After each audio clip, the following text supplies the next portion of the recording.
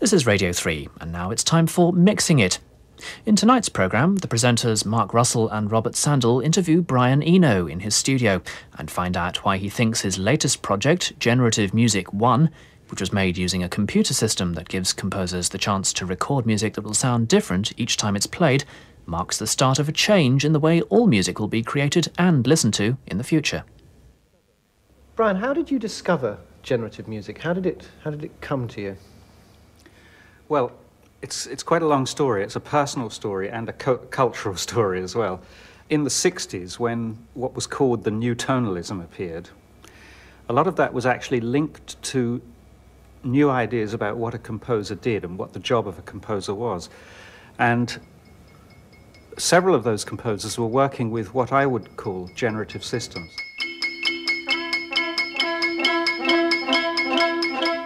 Terry Riley's In C, which was one of the seminal pieces of that time, is a piece of music that has, I think, 53 bars in the key of C.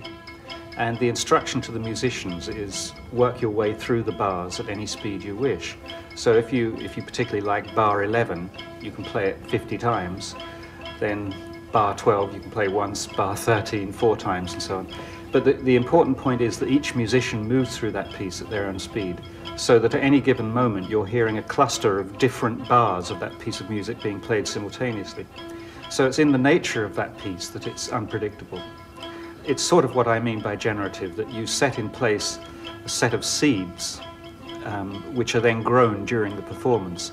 You could never describe fully a version of In C and say this was what that piece sounded like. It changes every time.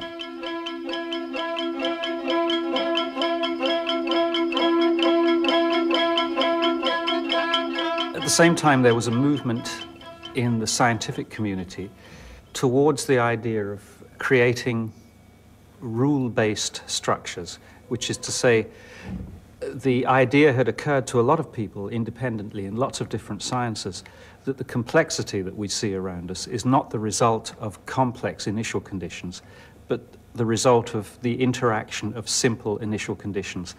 And this was what I wanted to do musically. I wanted to see a way of setting up systems that generated music for me, that produced music. But I didn't want it just to sound like boring computer music. I wanted to get music that I liked out of this. Now, my first attempts at this were discrete music, music for airports, those things that became called ambient music. They were all the products of numerical or physical systems that I had set up, which I then allowed to play themselves, and I recorded part of the output of them.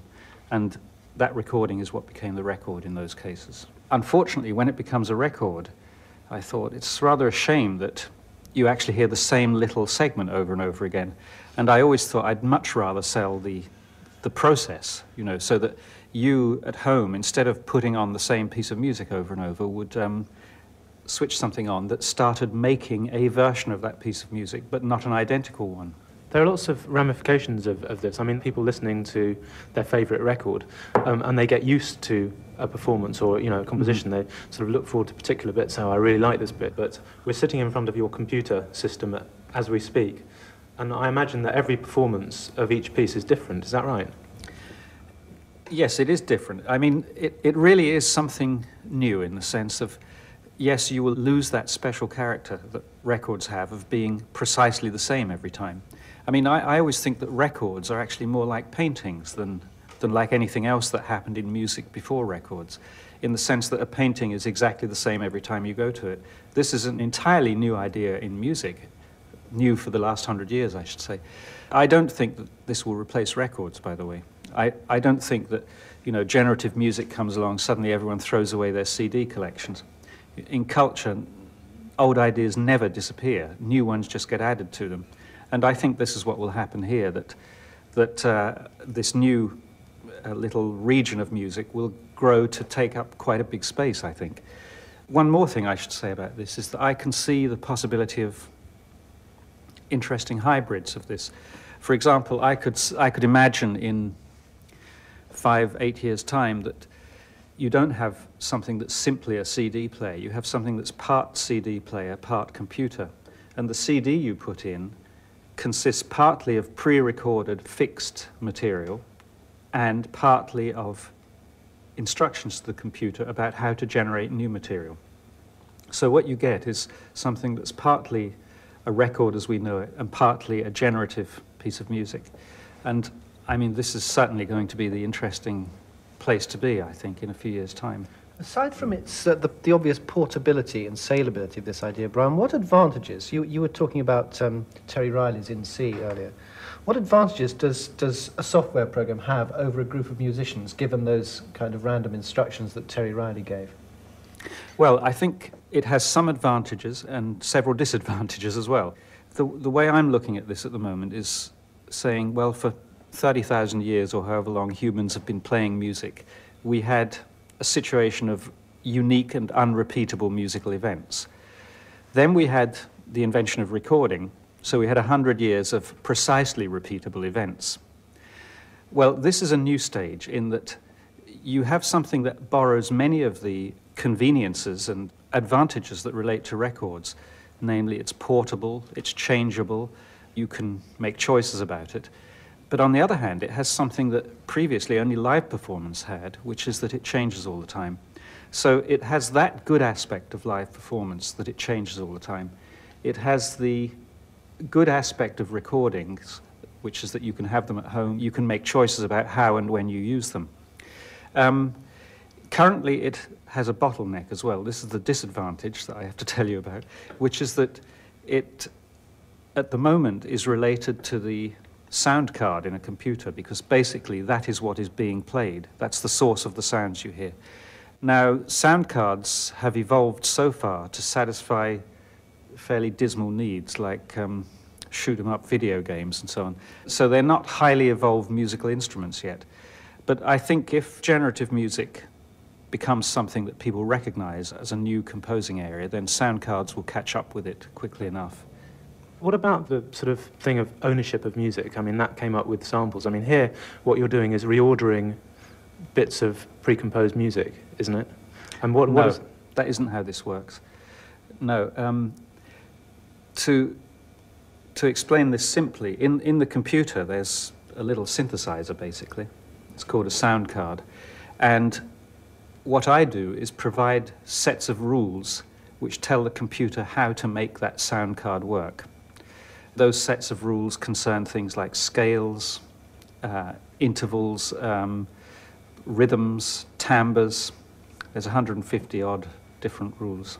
And all those templates are set up by the software designer? That's right, yes. So in systems that actually give you bits of music that you then reorder, there are some systems like that. The sort of whole question of ownership of music and royalties, you know, who actually has written the music? Is it the people who have designed the software, or is it the people who have reordered the bits? These questions affect everyone now, whatever you're doing. The questions of intellectual property are the most complicated questions of the moment, because aside from the who did it aspect, the other part is the who owns it aspect. You know, if I produce a generative music program, I can give it a title, I can call it this piece of music or that piece of music. If I give it to somebody else, it then starts making music, which I've never actually heard before. I may have specified it by giving certain sets of rules, but I've never specified it precisely.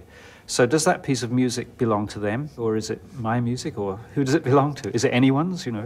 Aside from these larger questions of ownership and authorship, Brian, in the kind of the internal workings of it, how do these different seeds actually interact with each other? I mean, are we getting something akin to the interaction of real musicians? I mean, what exactly is going on when as these things are growing and elaborating themselves?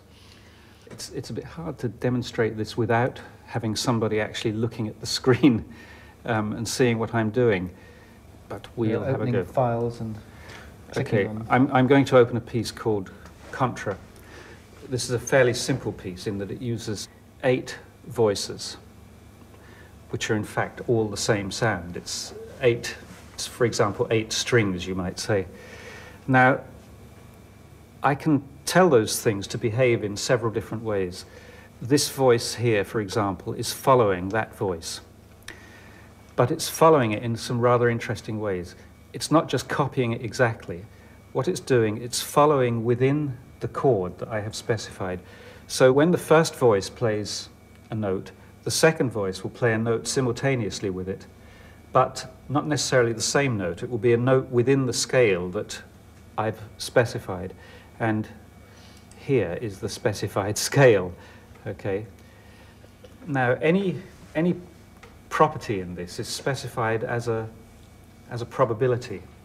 That's to say, I can make a musical scale which says, play the fifth very often, play the minor second very occasionally, play the minor third almost never, play the major third quite a lot, so on and so on. And I can tailor an envelope of possibilities about the scale in that way. When you actually set these rules, you are presumably, in the way of a composer, hearing something, are you? Or are you being fairly random? Well, with me, it's always a mixture of both. What happens is that I think of an idea. I think, I wonder what would happen if you made one of these voices move in very large intervals and another one move in very small intervals. And then you tell two other voices to harmonize to them or something like that. So I set that up and try it out, and it doesn't sound very good. So then I start tailoring it a little bit. One interesting thing about this is that it's a system that you can change as it works. That's to say that you can... I'll just start this piece, by the way. We're just hearing four voices at the moment. You have a basic generating voice, which has been told the following things. It's been told,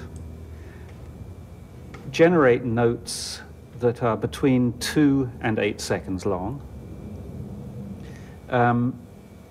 Leave a gap occasionally between 4 and 10 seconds long.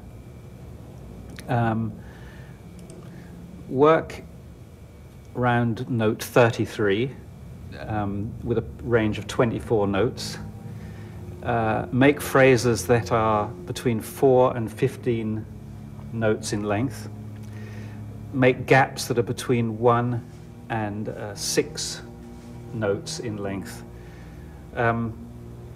So on. So there's a whole set of instructions about the way that that voice will actually move. And then, of course, it's also constrained by the scale instructions that I mentioned earlier, by the harmony instructions, by the next note instructions, by the rhythm instructions, plus a lot of more minor rules. This piece I often have playing for 5 or 6 hours at a time. I just absolutely love having it going on. And the rules in this piece are arranged in such a way that there is the possibility of rare and very exotic singularities happening. There's a basic generating voice here. There's a voice which follows it and harmonizes with it. Then there's two other voices which select parts of the history of the piece and reintroduce them later on in the piece. What does that mean, the history of the piece? They, as if it were, remember the piece up to its current condition, and they can select back, for instance, 20 or 30 bars back, take a phrase from there and reintroduce it later on in the piece and make a loop of it, for example. So there's two of those voices doing that, and they're both doing it in a different way, actually, without getting too technical. So both of those voices are looking back at the history of the piece and taking themes and recombining them later on. I mean, looking at this on the screen, it looks remarkably similar to sort of conventional sequencer programs on computers. You've got a lot of the same sort of graphs and controls. Is the only difference that the machine is generating it rather than you playing the notes in? The difference is that you don't know what the machine is going to generate. With a sequencer, you write it, you put the stuff in there, and it comes out pretty much as you expected. At least that's what you hope for. With this thing, it's really rather different from that, in that you don't really have a clear idea of what's going to come out. You know the kind of universe it's going to be in, but it will surprise you again and again. Is it possible, I mean, I suppose that some parts will appeal to you and indeed to everybody more than others. Is it possible to as it were, photograph those and make them repeat so that you can put together almost like the best bits from the package? We're just thinking about a way of doing this. Because all of these rules are probabilistic, each time you start a piece, it starts with a slightly different interpretation of the values of the rules. It's rather like each child you have will have a different combination of the genes from you and your wife. Each child will be recognizably linked to you, but each one will be different. Now, it might turn out that you particularly like one of those blends. And what I'm trying to do is to think of a way of having a freeze thing, rather like a snapshot, which says, okay, this particular version this particular mixture of the rules is one that I like, or I don't like, you know. And therefore, I hope to be able to make the thing evolvable from there, to say, yes, this is the right direction. So let's tighten the rule cluster a bit and stay in this universe.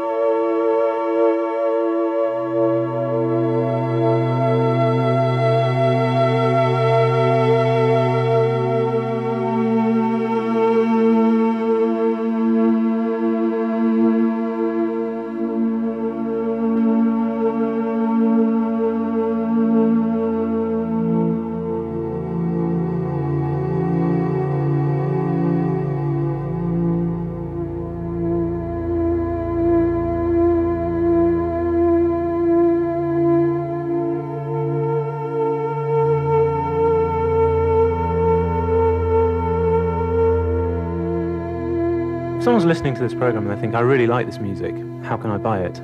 How can they? Well, they can buy this. They can buy the software for this. To use it, you have to have a computer, which at the moment has to be a PC. It isn't written for Mac yet. You have to have in that computer a particular sound card. That's all. But then you plug it into your hi-fi. But you also have to have your set of instructions for contra. Yeah, but you can buy those. Yes, you buy a little floppy disk, and it has two things on it. It has the player, so that these programs will play, and it has 12 of my pieces, of which this is one. So does that mean that the person who buys this can actually modify your pieces? No, they can't. In this version, they're not modifiable. There's quite a lot of reasons for doing that. The first reason was because I wanted to introduce people to the idea that anyway, what you're getting is a self-modifying piece of music. Though there are 12 titles in this thing, of course, each one of them is infinitely long, so it's pretty good value. We're now thinking about a future generation where, for instance, this thing I mentioned earlier of the snapshot, the freeze might be possible, or where you're able to make some quite major emotional changes to the piece. Now, the authoring tool is fairly complicated, and it has to be complicated if you want to make subtle music with it. You know, the big problem with interactivity that few people seem to have realized is that if everybody's going to be able to do it after 3 minutes, it probably isn't going to do anything very interesting. Back to garbage in, garbage out. Yeah, that's right. It would just be simple choices. On the other hand, if you want to make something that is capable of making subtle and complex choices, then there's a learning curve associated with it. So we are now thinking of a way of navigating through the huge space of possibilities that this offers you, which would be a sort of evolutionary way of navigating, which is to say, suppose the thing generates a set of rules, or you buy a set of rules. Suppose you can then evolve it in the direction you want. You don't have to know how it's doing that, but you might say, okay, yeah, that's not bad, but I'd like it brighter. You have a fader that says denser or darker, brighter. Then you say, I'd like it sparser. Okay, another fader that says sparser, denser. Now you can, as a user, you could move those faders. You wouldn't know what was actually going on within this program to create those changes. For instance, darker might be a whole collection of things like changing the harmonic structure, changing the timbre, changing the mode that the thing is in, all of those things all at once. It would take you a month to learn how to do all of that, and probably a lot longer to know what the differences were. So we think that there may be a way of making this an evolvable system. You've described this as you know, the future of music. How do you think it is actually going to take root in the culture, given that the music industry obviously are going to have enormous problems with it? You know, the broadcasting of music in most places will equally not much care for this idea of things that don't repeat on an orderly basis. How do you see it making this sort of radical jump to the mainstream of people's thinking in the 21st century? I can see two places where it's going to take root quickly. And in fact, it already is, I believe. The first is CD-ROMs. Now here is an example of a medium completely without a message at the moment. CD-ROMs have been a huge failure aesthetically, as far as I'm concerned. And it's partly because they've been used as playback devices, basically. A CD-ROM has been seen as a kind of glorious playback device because we can play back text, we can play back video, and we can play back sound. The problem with using it as a playback device is that the only job the computer has to do is to juggle huge lumps of preformed data. And it doesn't do it very well. It's clumsy, awkward, there are terrible delays, and basically it's boring. After a while, you've seen what happens if you go through that door as opposed to that door. Yeah, it's like doing a crossword puzzle twice, isn't Yeah, it? exactly. It's exactly like that, yeah, or even 10 times. So as soon as I started thinking about CD-ROMs, I thought, well, of course, what you need are systems that generate anew each time. So the thing that will solve the CD-ROM problem is using generative systems, not only sonic ones like this, but visual ones as well. And on that computer, I'm working on those, where in the same way you plant small seeds in the computer and it grows something. The something it grows has identity, just as this has identity each time I start it, but it's different each time. Now, the great plus of doing this is that if you want to record this piece of music and put it on a CD, you would get an hour of it on there, and it would be exactly the same hour every time you listen to it. If you put the seeds on there, the seed for this piece of music takes up about 1/60,000th of the capacity of a CD-ROM. It's a minute, just like a seed is minute compared to the tree that grows from it. So you can have lots of these seeds, and they're very, very easy to access. The computer has no trouble getting to them immediately and actuating them immediately. So this is the first place. CD-ROMs are going to be using systems like this. The second, of course, is internet, World Wide Web, and so on. The terrible problem with everything on the World Wide Web is it's crashingly boring waiting for it to download, because you're downloading megabytes of material. So the technical optimists always say, oh, we'll have better phone lines and bigger computers and so on. I think the future there is that you download seeds. Now, of course, the real future is, as I said earlier, the mixture of both. There are some things that are irreplaceably what they are. You know, you're not going to reconstruct Ray Charles's voice with a generative music program. Okay, so don't reconstruct his voice. Download that as an object, but create everything else around it generatively. Are we going to be seeing in the foreseeable future something like a generative U2 album? I mean, are there, for established creative artists, ones that you work with, are there applications of this that might sort of get out there in the foreseeable future? Yes, I think, well, one of the things that's been happening for the last 10 years or so is the remix movement, where people release a song and then 17 or 20 different versions of it come out. Now, this is a very interesting conceptual change, I think, because certainly when I started making records, there was this idea that you headed for the perfect mix, and you spent hours and weeks in the studio getting this absolutely perfect singular form of something. Well, I think people more and more now think of a piece of music as a sort of space which you can move through in different ways, and which has many different interpretations and perspectives. And certainly the remix movement is an expression of this, where somebody does a record and then 20 versions of it are out within the month. Well, with this is a remix machine, basically. Suppose instead of making the definitive version of something and releasing it, and then other people getting the tapes and doing different versions of it, suppose you store the parts on a CD, in the case of U2, Bono's voice, Edge's guitar, well, a lot of the objects actually, but the sequence and the order in which they happen, for instance, doesn't have to be stored. That can be regenerated. The precise lyrics can be regenerated. There can be several streams of lyrics in there which can be reconnected together in new ways. I think for established bands, what you're going to see is a mixture of repeatable stuff like we're used to from records with newly generated stuff on top of it. There are interesting ideas in connection with writing music for film and TV, for example. I mean, this could make a film composer's life a lot easier. I mean, if you could say to the computer, right, generate 5 minutes of chase music, yeah, or generate 5 minutes of soft underscore. Do you foresee that as a use? Yes, I do see that as a use. In fact, I think that's a major use of the thing. I think one of the things that's interesting is this next generation of this, where it's evolvable a little bit. So you could imagine somebody's making a film, they say, well, we want something that's dark and mysterious and strange or whatever. Okay, so you look through the file, here's the seed for dark and mysterious and strange, plant that in the computer. It's okay, but it's not fast enough, okay? Speed it up a bit. It's all right, but the darkness is a bit too gloomy. We want it dark and cold, okay? We want to empty it out a little.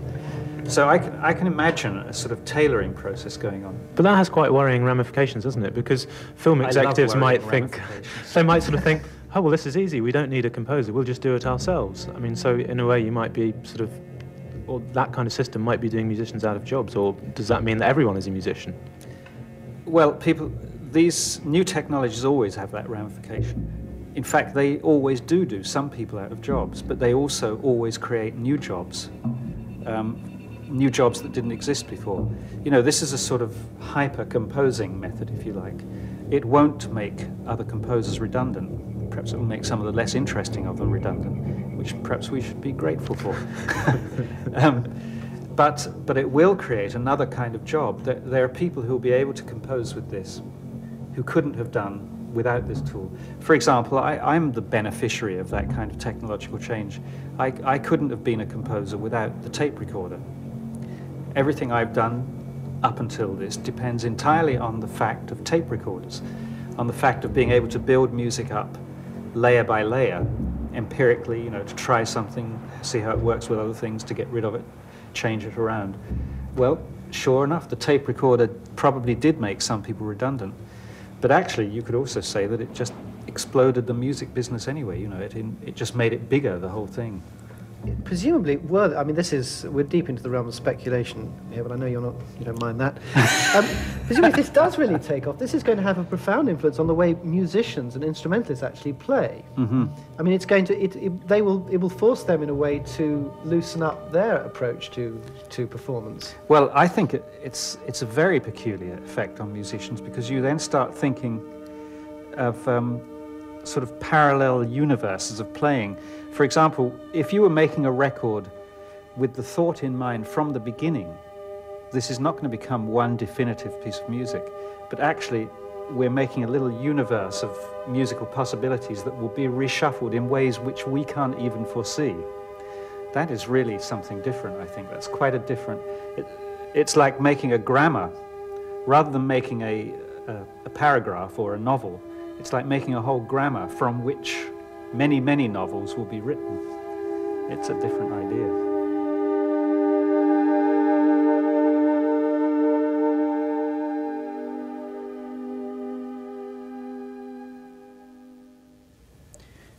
Brian Eno ending tonight's edition of Mixing It.